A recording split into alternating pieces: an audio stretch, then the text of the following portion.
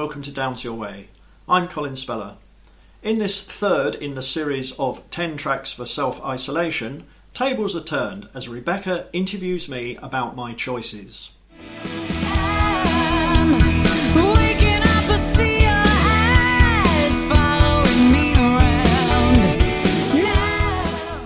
Hello and welcome to another edition of Down Your Way with my amazing manager, Mr. Colin Speller. It's down your way. It's down your way. Yeah. I'm going to stop now before somebody slaps me.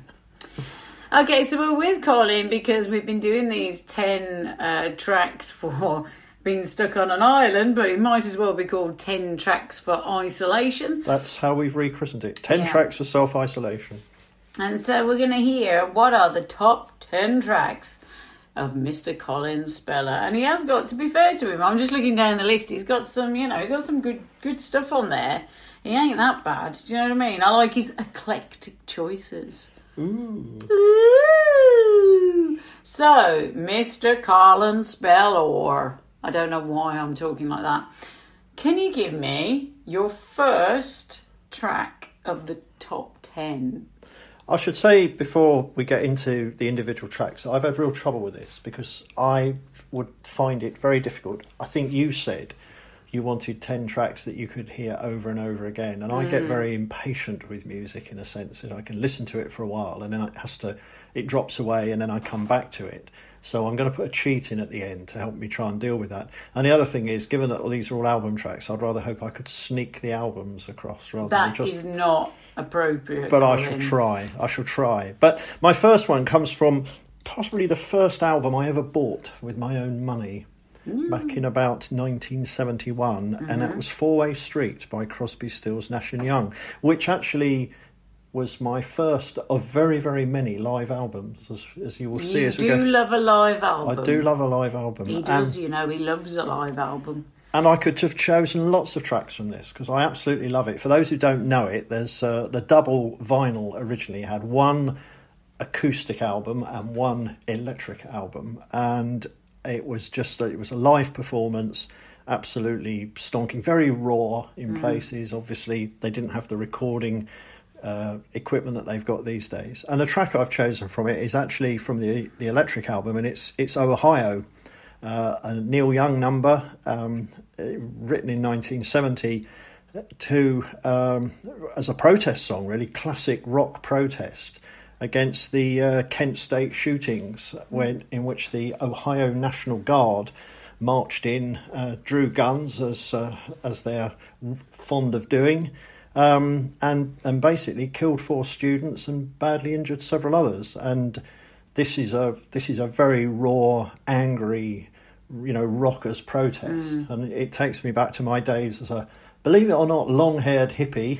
We need photographic evidence of this. It might be difficult to obtain. A long-haired hippie, and I sort of got the whole kind of protest of it. The lyrics are really, burning. Like, tin soldiers and Nixon coming, we're finally on our own. This summer I hear the drumming, 4 dead in Ohio. And it's a great song, and it's it sort of brought home to me the power and passion of music to really make a statement, but of contemporary music, I should say, to really make a statement. So Ohio, the live version from Four-Way Street.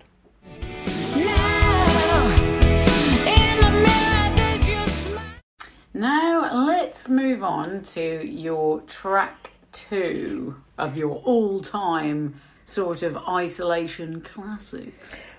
Well, I've kicked off with the theme of live albums, and I think this is possibly my favourite live album in terms of its introduction. There's one that runs it close, but this is the live album Viva from Roxy Music in 1976, and the track is Out of the Blue. It's the opening number. The album was recorded at 3 different venues, but this was Newcastle City Hall in October 1974, and they just come out of the blocks. It's just an amazingly raw, passionate, excellently delivered opening track. And if you sort of you want your headline act to come on, there's no sort of messing around with instruments or anything. There's a sort of drum beat that starts, and then bang, the drummer hits the first smack on the snare drum, and they're off, and they just absolutely rip it up from the word go. Can't say the rest of the album necessarily, keeps that pace going. It fades in one or two places, but it's a great live album, played very loud. And it's the presence of the song, I think. Although it's got a sentiment to it, which I think we all hope to be able to look back on this particular time and think, there's some words which go, now I know there's a future for all of us. Not so long ago I was so scared. So, hopefully in a few weeks or months' time we'll be able to echo that sentiment. But it's just it's the presence of the song, it's the impact that it has, and as an opening number to a live act, I think it's absolutely superb. If you like that sort of thing, I mean, I appreciate Roxy music's not everybody's cup of tea. The use of an oboe and an electric violin doesn't always, hit the right notes with everybody. But it's a fantastic opening track to a live album. Great stuff. You don't let me down. Right then, so moving from Roxy music, where do we go to now, Colin, for your third track? Well, believe it or not, this is from a live album. No way, really? I'd have never guessed it. It's Genesis, it's Seconds Out, and it's Supper's Ready, and it's going on that theme. This is a track, in inverted commas, that occupies an entire one side of the original vinyl. So there's a bit of a trick there in sort of keeping myself amused just by sheer length of music. What can I say about Genesis? Always liked their stuff, particularly the early stuff with Peter Gabriel. Then they sort of reinvented themselves again, I guess, in the kind of 90s with, some good live performances. I had 2 live albums. I think it was called The Long and the Shorts, if I can remember rightly. I used to listen to a lot in the car. This is quite an interesting one, really, because this album, it was recorded across some tours that they did, and it has a particular poignancy to me because I was in a teenage relationship that had gone on for quite a long time and was probably gone on longer than it should have done, really. And it came to an end in the year of 77 when this album came out. And one of the big cracks that appeared was to discover that the girl I was going out with had gone off with somebody else to watch Genesis live on this tour. Well, you just had to ditch her, to be honest. Well, no, it's the other way around. Oh, that was the preliminary to her, announcing that she wanted to go off with this chap. And to be fair, just in case she's listening in, because we're still loosely in touch, they got married and had children and lived happily ever after. So big tick in the box for them. But I always associate that whenever I hear this album, and it comes up quite regularly when I'm listening on my electronic device, I always think of that. Just again, a great live album, really. Some fantastic music. It sort of captures a period of Genesis's work. So that, it's good representation of their best tracks on there. Supper's Ready, arguably their sort of masterpiece track of the time. Discuss. Seconds Out, it's been re-released a couple of times, so it must have been quite popular. Certainly got good reviews at the time. And I also know, because of the way Genesis used drums, I've met a couple of drummers who actually refer to this album as the sort of a Damascus conversion for them as drummers. Has made them take up the drums, having heard the particular drumming on this album. But Supper's Ready, Seconds Out, Genesis, 1977, re-released several times.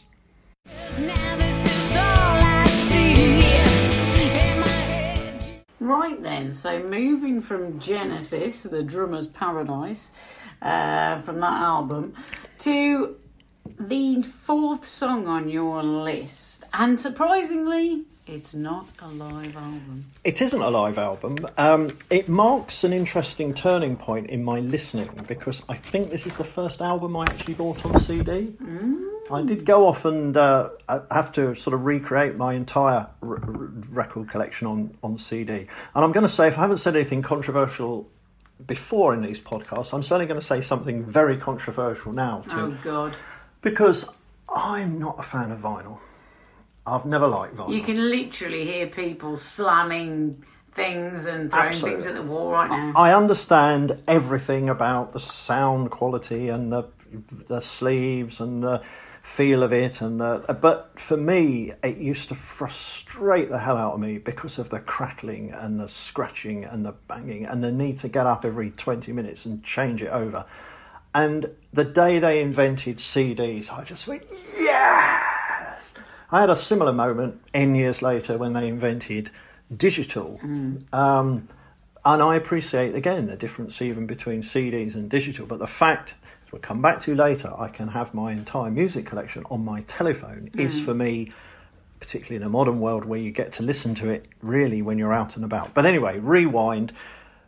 CDs have come in. It is Paul Simon, and the album is Graceland, and the track is The Boy in the Bubble. Graceland, an amazing album. I need to say no more about that. I was absolutely taken with it, listened to it again and again and again. And I know I must have listened to it a lot, because I remember one day driving along, and you'll be horrified at the thought of this, and don't worry, I'm not going to repeat it, but I was actually singing without the music on, and I was singing Diamonds on the Soles of Her Shoes, and I sang the line, diamonds on the soles of her shoes, and my little son, who was sitting in the back in his car seat, completely unprompted and totally in time, went, "Owa, owa." That's so cute. Which is, as those who will know the track, is exactly... So, yeah, I obviously listened to it quite a lot. His most successful studio album. I just love it. The Boy in the Bubble. It's the story it tells and the complexity of the lyrics. You really wouldn't want to be given this as you head towards the karaoke microphone, would you? No. The dead sort of antithesis of the songs built around sort of 5 lines. This one, which I believe is the only one he actually composed on his trip to South Africa, where the whole Graceland thing came together. Just imagery inspired by the assassination of Kennedy and the shooting of Ronald Reagan. But, nevertheless, a great song, complex lyrics, great album. As I said, hopefully I could sneak the album in as well as this song, but if I had to pick one, this would be it. Cool.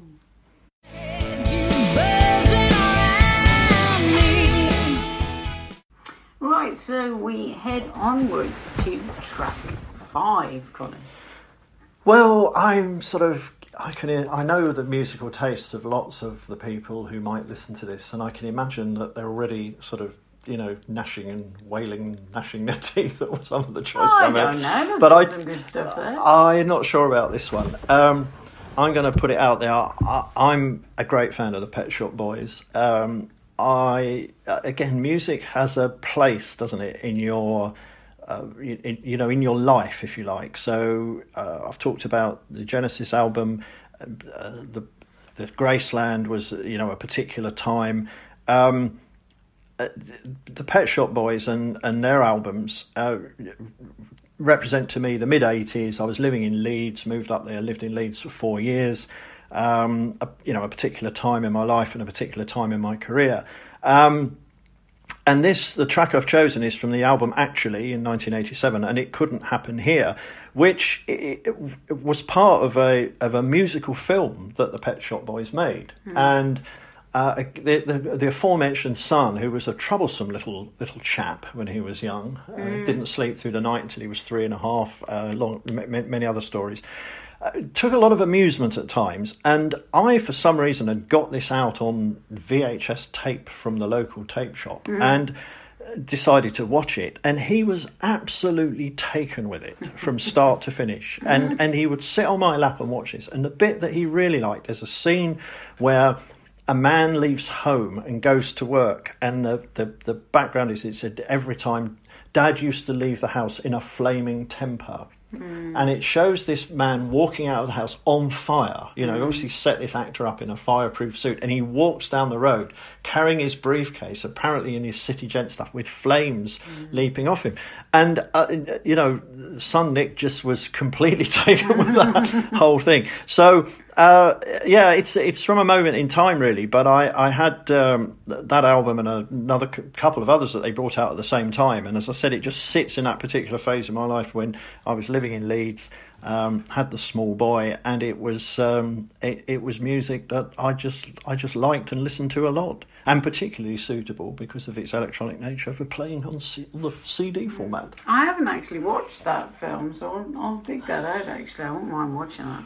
Well, it's got I suppose you've seen possibly quite a bit of it in individual music videos. I mean, it's got the telephone box scene where he's singing with Dusty Springfield. Yeah, I love Dusty Springfield. But it's an amusing little number.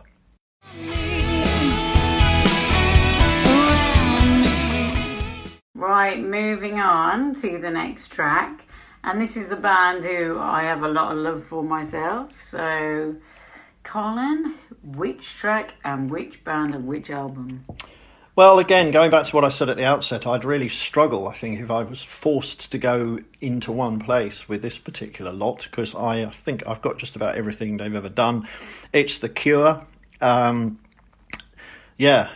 Famous for the nature of their music to commit suicide by. Somebody once famously said to me, I'm not sure I quite agree with that, no. But the Wish album of '92 has some absolutely amazing numbers on it. I know it's not one of the big trilogy of Disintegration, Blood Flowers, and whatever the other one is. The name's gone completely out of my head, but it's one that I particularly like. It's got From the Edge of the Deep Green Sea, Letter to Elise, Doing the Unstuck, Friday I'm in Love. And it's got this track, which is Trust, and it's a very simple track. It's a very moving track, I think. The music's particularly moving, and it's a story of if you like, putting your faith in somebody and not having that rewarded. You know, sort of an unrequited love, if you like. You know, being with somebody that you want to be with. You want to be, part of their life, and you get nothing back, and it's. The words, and still the hardest part for you to put your trust in me, is just, resonates with me from a particular situation. So that's why I've chosen that particular track. But I would cheerfully take the album, and I would cheerfully take all their other albums as well. I say cheerfully, that seems slightly oxymoronic under the circumstances. The Cure, yeah, definitely. Something. I mean, Blood Flowers is a fantastic album. They sort of fell away quite a lot after that, in my humble opinion. But that was another pinnacle, and I could have easily chosen one of the tracks from them, like Maybe Sunday. But you've got to stick. You've got to squeeze this down to 10, and the 10 of the week includes Trust from Wish 1992.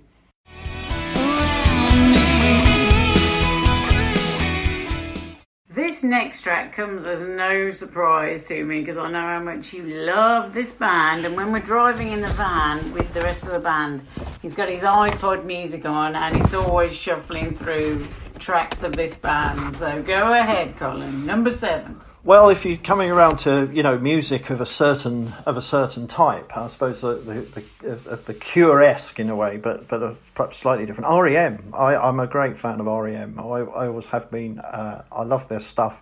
Part of what drives my sort of top 10 choice is songs that I can attempt to sing along with. I shall say no more.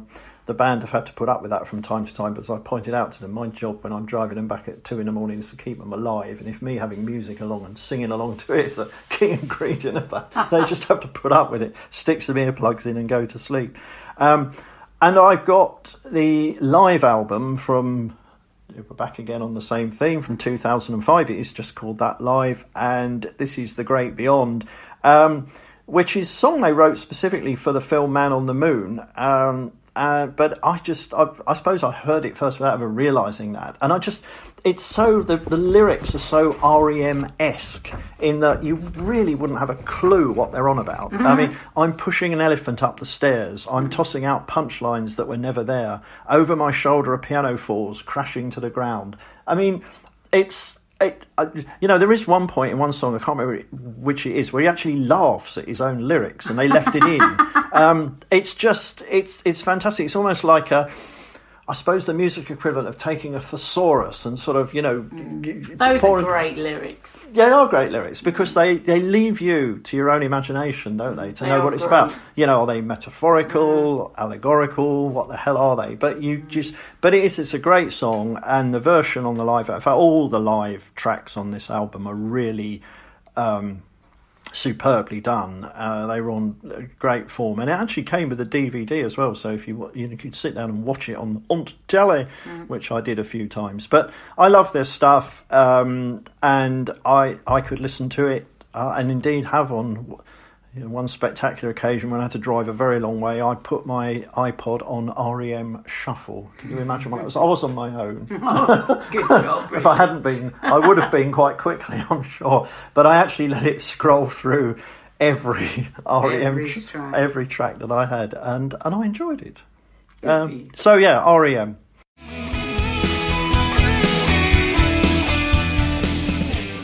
Right, this next track, again, comes from a band that I very much like myself as well. And they are an electronic, almost symphonic electronica, I would tag them as. But anyway, what's this track? What's the band?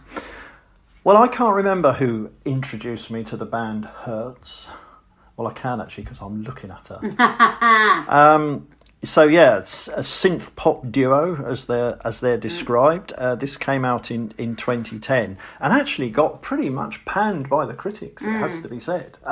It got what I think is politely called mixed reviews. I think some of the critics thought it was too simplistic and they were trying to be somebody else, etc. But I think the album Happiness is a superb album. It's great.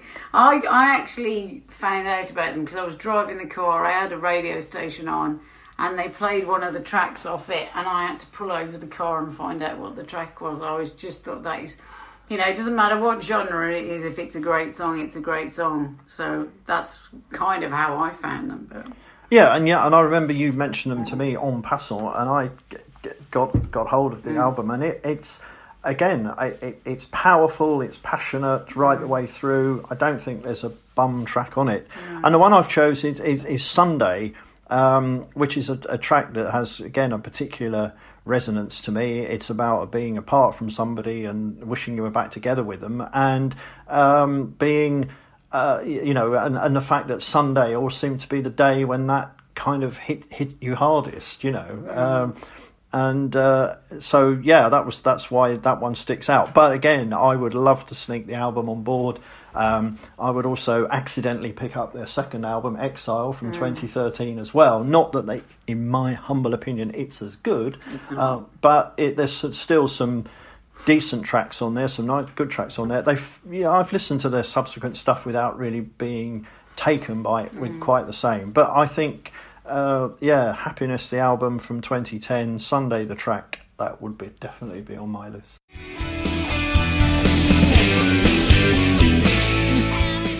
Right, I'm going to be honest, and I think you've had a massive cop-out with this, because I think you've sneaked in something that's kind of a little bit like, is it allowed, is it not allowed? Go on then, Speller, tell me. No, it's very tongue-in-cheek, this really, but I can sense the purists running for cover here. I'm a huge fan of 90s electronic dance and trance music. That's all right. People have had worse. I don't know why. I guess it was probably at a time when I know, again, my son was listening to stuff and I used to go and pinch his CDs and, just rip them onto to something so I could hear them. And I kind of, again, it's great driving music. If you just got your eyes on, your hands on the wheel and eyes on the road and you've got a long way to go, the sort of beat kind of keeps you going and, the van's rattling away and and I don't have to sing along to it, which preserves you lot, from that particular experience. So it's a great one for driving. I'm being a bit tongue-in-cheek here, because what I actually put on the list was the Classic House continuous mix from the Classic House album by Pete Tong and the Heritage Orchestra with Jules Buckley from 2016. Now, this is Pete Tong and Jules Buckley putting together an orchestra to perform, I think it's 17 or 18 classic Ibiza dance tracks from the 90s. It's got 17 tracks in one, basically. Yeah, if you took the continuous mix, which is the first track, you'd hear the lot. So that is cheating, I know. But it's got some great stuff on there. It's got Robert Miles's Children, ATB's 9pm Till I Come. It's got Faithless's Insomnia. It's got Strings of Life. Oh yeah, it's got some. Oh, Right Here, Right Now by Fatboy Slim. Right now. A better Right version. Here. Right No, now. Sorry, just happened. It just took over. Took mate. over. You see, that's it. It gets to you. It a better version actually than the original, if I say. And the other thing is, I have seen this performed. I saw it performed at Birmingham Arena. It's a fantastic show. I mean, it did cost a bit of money to get in, but you actually felt you were getting value for money because there were bloody hundreds of musicians at the other end of the room, and the light show and everything. It was absolutely superb. If you forced me to say no, you can't do that. You can't have the first track, which is a continuous mix. You've got to pick one. Then it would have to be Faithless's Insomnia. Oh, I love that. It just what a track. How can you build music from such a basic premise? I think there's a lot of the dance music's like this, where you've basically got a riff which you sort of repeat and build. Hypnotic value of it, really. It is, and the I can't get no sleep. Sorry, I'm already there. I've got my laser stick, light stick in my hand. No, I haven't. But when you see them doing it live, and the whole, when they get to the main bit, and the whole, there's thousands of people all bouncing up and down along to it. I love that stuff. So yeah, if I could cheat, I'd take the whole really the whole album in one track. But if I had to go for it, it would be Faithless's Insomnia. And what a great track! What a great album!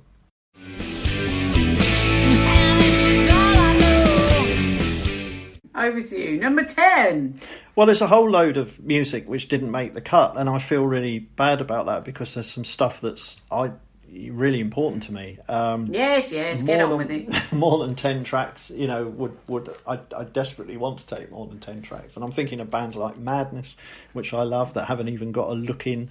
But I had to put this in because I think there's several reasons for it, really. First of all, I needed to recognise the fact that if I hadn't got involved with this particular enterprise, my life these days would be very different. You're talking to someone who had a 39-year career working for the same business, got eventually to sort of running it, had a very sort of hairy end to that because we had to go through a long and complicated process to sort of keep the business alive. Byproduct of which was I lost my job, or I was retired in inverted commas. But in the meantime, I'd got involved with the music business, which is why I'm sitting here now burbling away, and a certain party in the music business. Who's that? And I have to recognise the fact that the music deserves a place on this list, and a particular track I've chosen is Stand on My Feet from More Sinner Than Saint by a certain Rebecca Downs, brackets 2019. Never heard of her. Who is her? And if you want to know more about Stand on My Feet, then I refer you back to a previous episode where the gestation of this track was covered in some detail. But for me, there's a lot of your music which sort of references experiences in your life which haven't gone terribly well, and etc., etc. What I like about Stand on My Feet, which also references that, but it's a song of confidence and defiance and determination, and that sentiment is needed more than ever today, really, with what we're all facing. And I think it's a from that album, it's a track of the moment, really. I mean, again, I say this not because I want to, and I use the phrase carefully blow smoke up your arse, but More Sinner Than Saint is characterised for me by being an album that has 12 tracks on it, which are you fight to put in a pecking order. A lot of the albums, even the ones I've mentioned here, will have 1, 2, 3. In the case of Paul Simon's Rhythm of the Saints, is that what the album was called? That's where the track came from. That was the only track I liked. I mean, I bought Graceland. I went out and bought that because they released that single. Oh, this is a great song. This is a great song. I'll go and get that. And you that was the only track I could have. These days, I would have probably just bought and downloaded that track alone. Other bands that didn't make the cut, like Smashing Pumpkins, Melancholy and Infinite Sadness, one of my best albums of all time, but not one again where I would I skip the tracks, I skip the ones I don't like. But More Sinner Than Saint, because of the gestation, because it took us so long to go through all of those demos and keep refining them, and keeping that top 10, that top 12 list turning over and over and over till the last minute. That was a process that delivered 12 superb tracks with, as I said, at least 19 or 20 on the cutting room floor, if you like, or buried in this phone that's sat here with us at the moment. So but Stand on My Feet, always been probably my favourite, if there is such a thing. If the others all had a score of 99, this would have a score of 100. It's that close. But as I said, it's the tone of it. It's the confidence of it, the determination of it, and very much keeping with what we're trying to do at the moment. Thank you.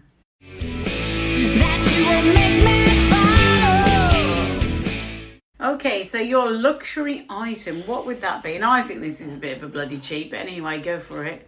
Well, I don't see why it should be, really. So I've just basically said I take my iPhone with a pair of headphones and a solar charger. See, that is a number of items. That's just not one luxury item. In my opinion, that's a collection of items. Well, we debated with Steve whether he could take his guitar strings, and I said he'd take a case with the strings inside. So I think I could get away with a little pack of iPhone charger and the Apple headphone. I mean, it comes in a box. I need to get some legal advice on this. Well, okay, because without the solar charger, it would clearly be useless, wouldn't it? Yes. I mean, in this mode of self-isolation. But why would I take it? Not because I want to make any phone calls from wherever I am, but again, it's because I happen to have every track of music I've ever acquired on that machine, and that is probably at the end of the day what would keep me sane. Because I bet you if I had to do this list in a month's time even, it would change. It wouldn't change. Well, same with me, it's always changing. Of course it is. Yeah. It's always in different moods and mindsets. So it wouldn't stay the same, and I think having that access to the different music that's on there, it would still have its limitations because I've by no means got everything. But so that would be my cheat luxury item.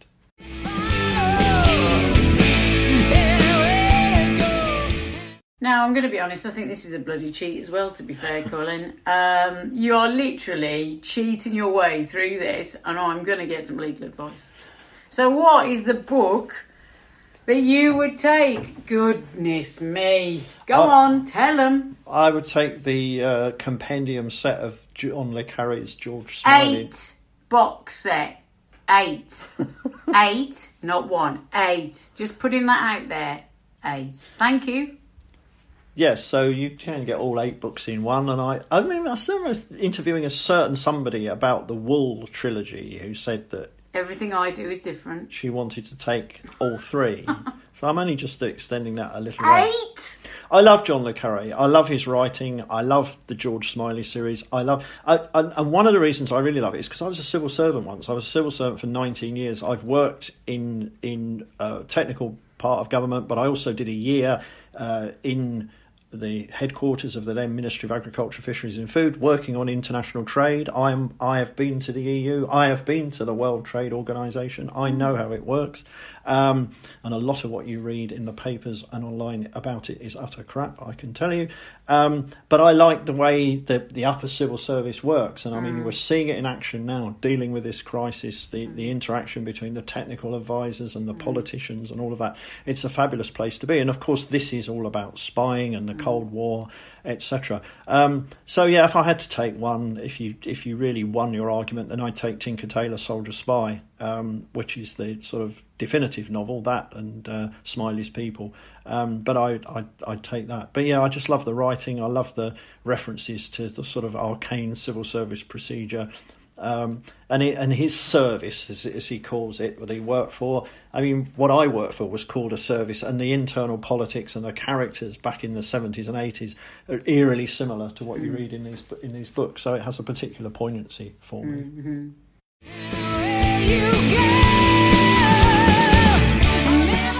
Right, so thank you very, very much for that. As you know, I do believe you've cheated, but I'm going to let it go because, these are tough times. And, I'm a very, very warm-hearted person. Please don't say anything. So thank you for that. What I'll do is I'll put those on a playlist for Spotify, and that will be on the Rebecca Downs profile on Spotify, so you can have a listen to these tracks. I'll be having a listen to them because there's some on there I can remember sort of, but not quite. So they're very interesting choices. Little bit cheeky, but there you go. Thank you very much, Colin Speller. Well, thank you for interviewing me.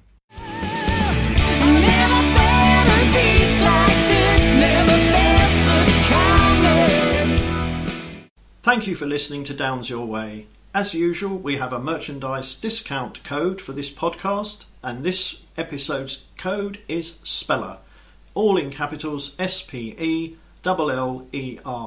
If you enter that at the right place on the checkout at rebeccadowns.com/shop, you will receive a 10% discount on all items purchased. We will be back with you in 2 weeks' time with another episode. Thank you for listening. So big, baby, I can promise.